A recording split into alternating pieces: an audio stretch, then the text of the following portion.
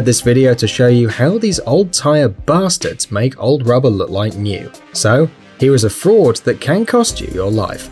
Let's get it on. We hope you understand that this method is illegal and dangerous, given that the tire loses its original quality. It's really dangerous to use such tires on any car. If the tires of your car are getting old and you're thinking of buying new ones, then choose wisely.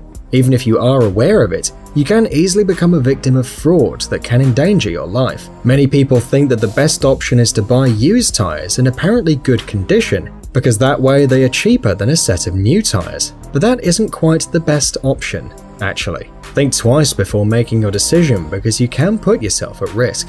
There are many skilled people out there that know how to process old tires and make them look like new. If you're not an expert and don't spend your day looking at pictures of tires, then don't be surprised if someone sells you these for the price of a new set of tires. People in this business don't care that their fake products cause hundreds and hundreds of accidents every day. These bastards only care about getting more money out of naive buyers. But what's this magic procedure that makes old tires look like new?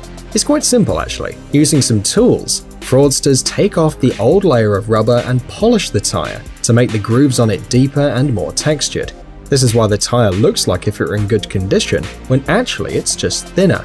Mark Robinson, owner of a tire store in the US, claims that it's incredibly dangerous to use this method to create fake new tires. As you know, the rubber used in tires is a complex combination of chemical elements. They are quite resistant, but that doesn't protect them from everything. Sunlight, air, changes in temperature. Slowly but steadily, all of these decompose the rubber, weakening the connections between the chemical particles. And this is while the tire is still in its original state before the makeover. Now picture this, the rubber has worked its days out and then these bastards take off the top layer. Using such tires can easily lead to an accident because of the speed, the movements, the temperature, or even the smallest rocks. Besides, the thinner the rubber is, the faster it gets pricked.